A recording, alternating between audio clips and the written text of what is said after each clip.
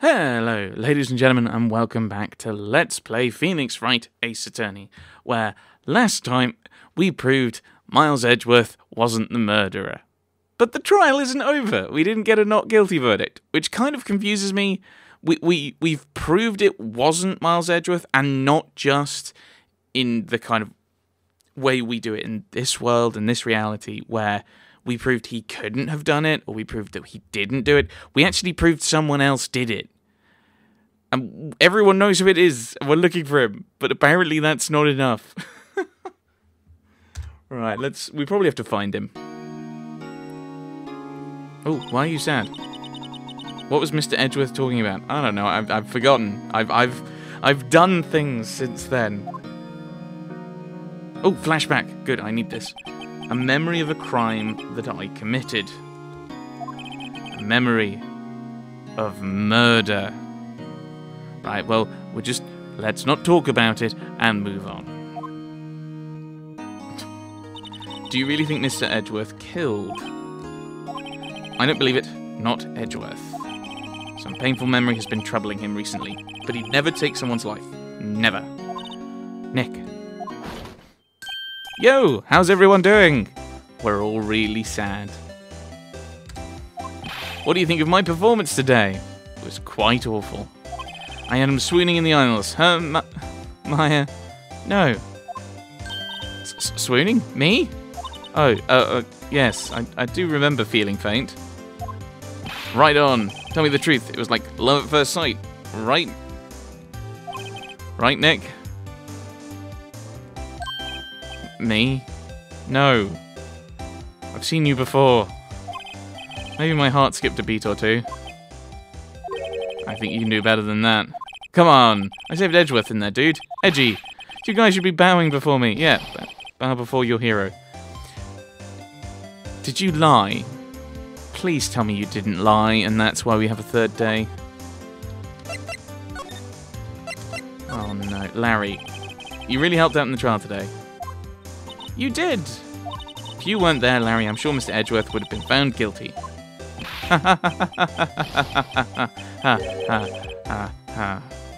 But seriously, Nick, that boat shop caretaker guy is pretty suspicious. Edgy ain't off the hook yet. Why not? We all already know it wasn't him. Way to spoil the mood, Larry. Hey, I'm just a guy sitting in the audience, you know? But from where I was sitting, Edgy seemed pretty edgy. I mean, can you really know he's telling the truth about that night? Nick? I don't know. But what I do know is I'm going to believe in you two until the end. Us two? Edgeworth and who else? You mean me, right? Nah, he means me. Right, Nick? Yeah, you, Larry. Not me? But why you, Larry? Huh? Actually, yeah. Why me, Nick? That is a valid question. Enough with the silent treatment. Nick, why do you trust Mr. Edgeworth so much? I mean, he's changed recently, true, but when we first met him, he was kind of a jerk, don't you think? You didn't know him back then.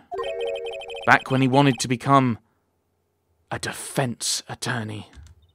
Wait, was that when you two were classmates? Yes, in grade school. And we're getting dramatic music implying a flashback. They saved me, Miles and Larry. They saved me, and I'll never forget it. That's why I became a defense attorney, you know. What? Hey, Larry, what's he talking about? Huh? Sorry, I kind of forgot. Here's a really serious case. Here's a really dramatic moment, introducing kind of character depth, and the comic relief character just ruins it. Okay, Nick, out with it. I'm going to hear this story today, and that's final. Okay. It's kind of a long story, so hang in there. It was the very end of 3rd grade. I was on trial. A class trial. A class trial? You remember, Larry? Spring, end of 3rd grade. Kid in our class got his lunch money stolen. Lunch money? Our school was really small. Every month, kids would bring in an envelope with money for lunch from home. Huh, I see. Anyway, this kid's envelope disappeared, with $38 still inside. Oh yeah, now that you mention it, I do remember that. I can see why you'd forget, though. You were out of school that day. Anyway, the envelope had been stolen during PE class. I was coming down with a cold, so I'd skipped PE that day. I was the only one not in class. So, they thought you did it? Yeah. The kids in class said I should be put on trial. Trial? Next day, we held a classroom trial with me as the defendant. I didn't do it. Guilty. He did it. Guilty. Give him the money back. You're such a meanie. No one play with him. Admit you did it. You can't hide the truth. Tell us the truth. We're not going to play with you anymore. Yeah, no borrowing my eraser. We shouldn't be allowed in the relay race or on the library committee. Give me back my 50 cents I loaned you. Ah, so much going on. Now, Phoenix, you know you shouldn't steal people's money. It's not right. I've had that. I've been punished for things I didn't do in class, in school, and it really bothers you. And the teacher just assumes you did it, and it's like, but I didn't. In the end, even the teacher thought I'd done it. Go over and apologize, Phoenix. I didn't know what was happening. I didn't know what was happening. Sorry, this is adult Phoenix. I was so sad. I couldn't stop crying. Everyone was staring at me like I'd done it. I tried to apologize. I went to where the boy whose money had been stolen was sitting.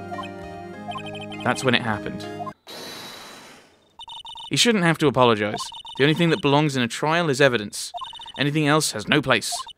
You should all be ashamed. Amateurs. Miles? He's got a bow tie on! That's so cool! Wasn't you who stole my money, was it? No? Then you shouldn't apologize. Everyone's been shouting you did it, but no one has any proof. That is why, Your Honor, this boy is innocent. But Miles, it was your money that was stolen. Yeah, he did it. He's the one. We don't need proof. Make him say he's sorry. Why don't you all just shut up? Oh, that's Larry. This is always how it is. Everybody ganging up and picking on one person. Just think how he feels. He said he didn't do it, so he didn't do it. Because criminals never lie. Very well. I will replace the money myself. This class trial is over. That's how it happened. Wait. That's the kind of trial I'm expecting, where, you know, the defense... Well, actually, a bit more rigorous. But the defense just proves that the person didn't do it. Why didn't they prove who actually did it? Why wasn't that the tutorial? That'd be a bit fun and a bit silly, and then, whoa, Miles is now a prosecuting attorney. Ooh, how did that happen? Ooh, interesting twist. After that, 3 of us were the best of friends. Whoa! I had no idea. Yeah, I had no idea either. I mean, I forgot. That's when I learned what it meant to be alone. Totally alone, without a friend in the world. You did a good thing, Larry. Yeah, well, I was just lucky that I took the day off from school. If I'd been there, they would have thought I'd done it. So I took it kind of personally, see? When something smells, it's usually the butts. That's the 3rd time we've had that. Is that meant to be a running gag? After the trial. Anyway, Edgeworth and I talked after that class trial. That's when I heard his father was a defense attorney. I remember his eyes would shine when he talked about his father. I'm going to become a defense attorney, just like my father. A famous defense attorney. Then, a few months later, he suddenly transferred to another school. The DL6 incident. Right. I'm not sure, but the transfer probably had to do with his father's death. That's so sad. It was several years later when I heard Edgeworth's name again. There was an article about him in the newspaper. The headline was something like, "Dark Suspicions of a Demon Attorney. Fabricating evidence, manipulating testimonies, covering up facts." The article said he'd do anything to get a guilty verdict. Anything. But why? What happened? I mean, that's not the Edgy I used to know at all. That's what I thought too. Tried to get in touch with him. I don't know how many times. He never replied. I guess he didn't want to see his old friends. He couldn't just drop it though. I wanted to meet him, to learn why he had become who he became. That's when I decided... Wait, You don't mean... That's why?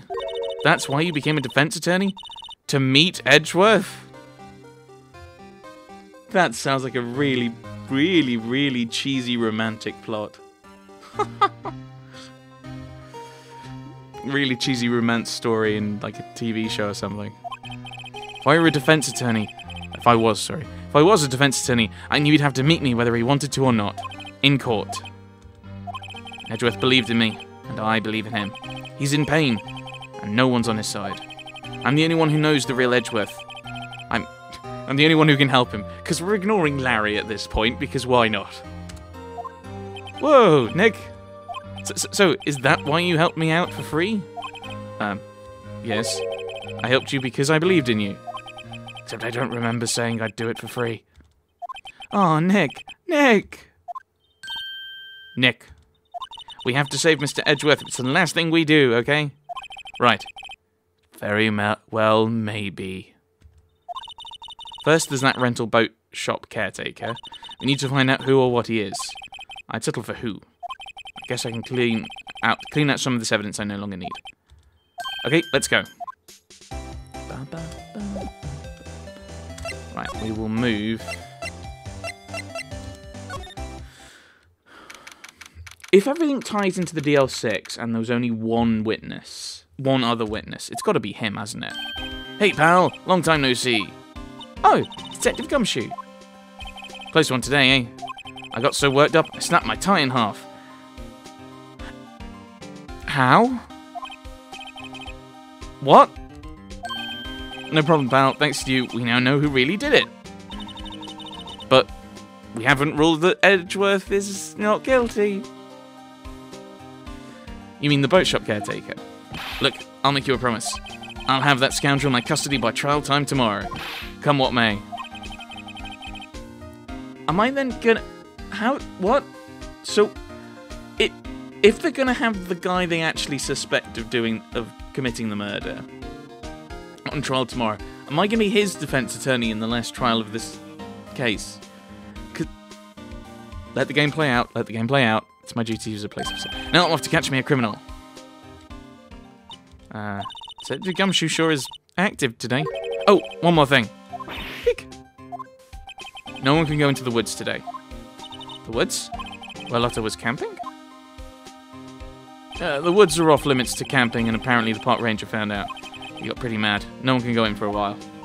Guess Lotta's in a lot of trouble. Anyway, I'll be seeing you tomorrow. Right, so we want to move further in.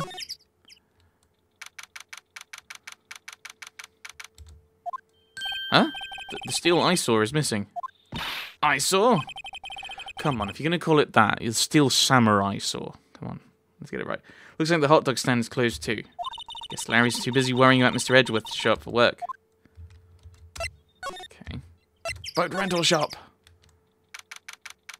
Yes, the boat rental shop. That old caretaker got away. Yep. Never imagined he might be the real murderer. Ahem. I'd known that clearing of the throat anywhere. Ah, hello. What might you be doing here? Out for a walk, hmm? Ah, the days of my youth, like the scent of fresh lemon. You see? Mr. Grossberg? There's no time for idle reminiscing. Mr. Edgeworth's trial ends tomorrow. That is true, yes. But from what I saw of today's trial, Edgeworth should be fine, right? Well, I'm not so sure about that. Oh, what do you mean by that? Well, I'm not sure. If you find anything out, come by my office at once. I may be able to offer you some assistance. Thanks. What do you think Mr. Grossberg was doing here anyway? Who knows?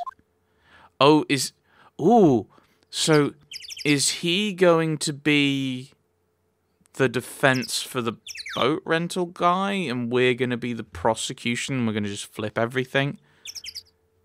Maybe.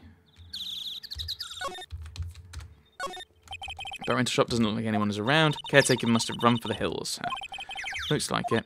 He didn't seem like a bad person. There are some boats floating at the dock. The murder took place in a boat from this dock. Apparently the police took away the actual boat that was used that night. Indeed, there's space for one more boat at the dock. Okay. Right, well, can I go in? Yes.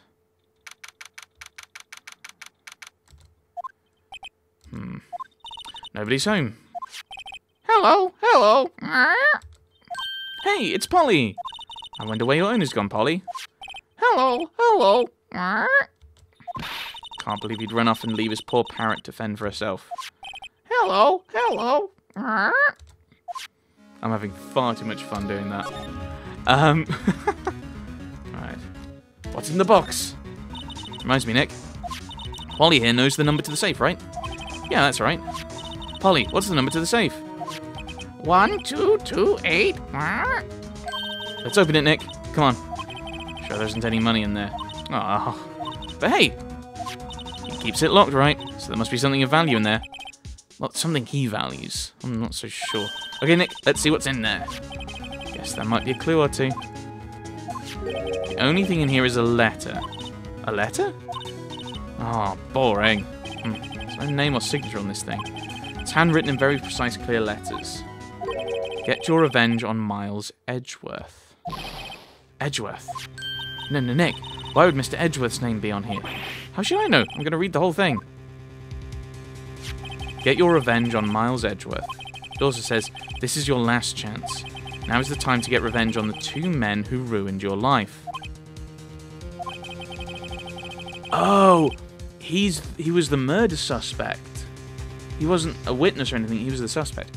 Or were they the same person? That's entirely possible, and I wasn't paying attention. The rest of the letter goes on to describe the murder plot in detail. How to kill Robert Hammond and frame Edgeworth. Calling Edgeworth out to the lake, getting on the boat, firing twice. It's exactly what I figured out today in court. It's all here, in perfect detail. What do you think it means, Nick? I don't know. But it looks like these are instructions for that caretaker. When he killed Robert Hammond and called out Edgeworth, he was following instructions. Who could have written that letter? And what does it mean to get revenge on Miles Edgeworth? Look, I don't know, okay? But one thing's for certain. This letter is an amazing clue. Oh wait, no, the suspect got off. Robert Hammond was the defense attorney. Okay, so I don't know what I'm talking about. Go on. Maybe I should take care of Polly, Nick. Probably shouldn't just kidnap her. The police know about her anyway. I'm sure they'll do something. Well, okay. Sorry, Polly. Says I can't take you. Okay, now the bird's going to hate me. Okay. Doesn't look like you used this kitchen much. You're right. Guess the whole pasta restaurant thing was a lie. What, you thought he was telling the truth? Okay. So, I think now we head to... we visit Grossberg. That's not the option I meant to press, because that's where it was last time, and clearly it's not there anymore. Looks like Detective Gumshoe hasn't gotten back yet. Gumshoe? He won't be coming back today. Oh, really? He said there was some guy he had to arrest by tomorrow. Boat shop caretaker. Shouted something about catching him if it's the last thing I do, pal. Good luck, Gumshoe.